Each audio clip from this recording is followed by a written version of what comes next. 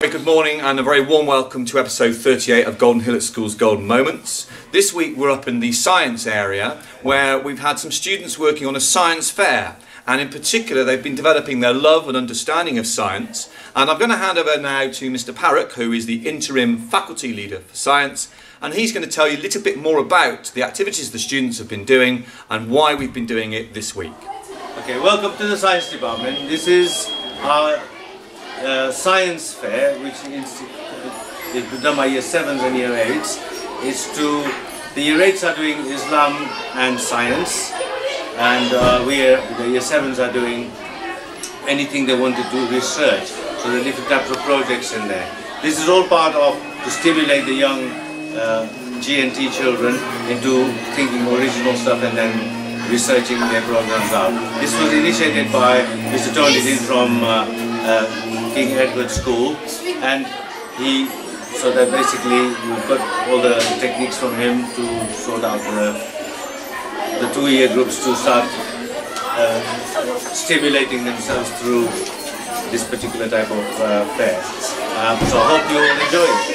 Thank you. Who is known as the father of modern surgery. He created many surgical instruments. Right.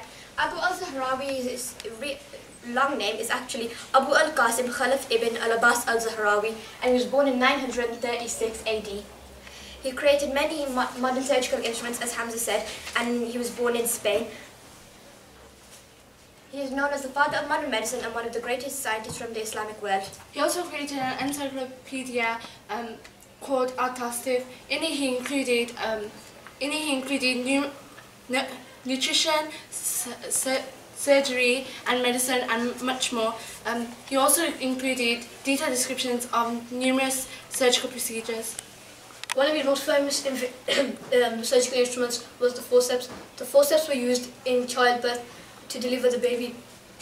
Another one of his instruments that he created was called the catgut. The catgut is used for internal stitching and is in the shape of a hoop with a needle attached to it. This was used when during surgery any organs were bleeding. In order to stitch them back up, he would use this instrument. He also created all the surgical instruments that doctors use today. So this man is very known for his intelligence. He was known to Al-Hakam II as his court physician. Any questions you may have, we'll happily answer them now. Hello ladies and gentlemen. When the word scientist comes to mind personally, instantly a Caucasian male in a lab coat comes to my mind, as stereotypes are still as strong as they are in the history of science. To make a stand against this filthy nature, my co-worker, who is currently in Morocco sipping on coconuts, chilling on the beach, wrote and researched about this amazing Arabian scientist, Ibn Sina. Ibn Sina, aka Avicenna, was born in 980 AD in Afsana, in a village near Bukhara, the capital of Samandays, a Persian dynasty.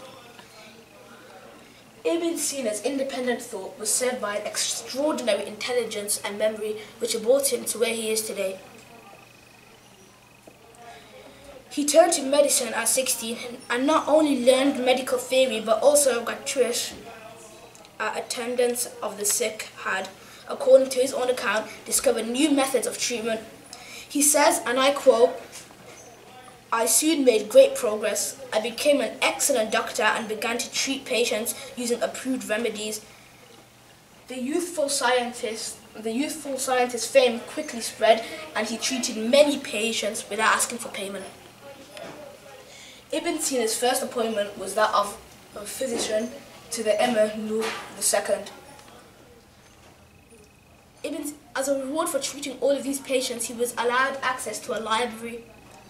When the library was destroyed by fire not long after, the enemies of Ibn Sina had framed him for this crime.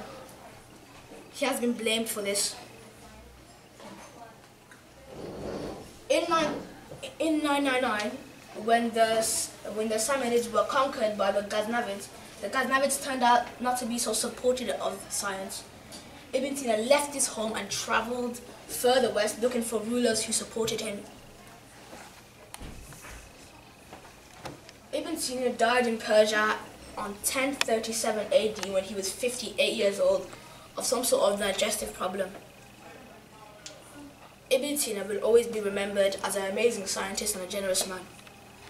Well, thank you very much indeed to Mr. Parrick and those students who's told us a little bit about what they've been doing in the science fair this week. We've had a large number of activities running this week. There was an Aston University science trip earlier in the week, and also students have been developing their love of science throughout a range of practical activities throughout the course of the year. But that's it for this week's Hillock School's Golden Moments. But we'll see you for the final episode, which will be next week, episode 39, when we will sign off the air forever. But until next week, it's have a very pleasant weekend and look after yourself. Thank you.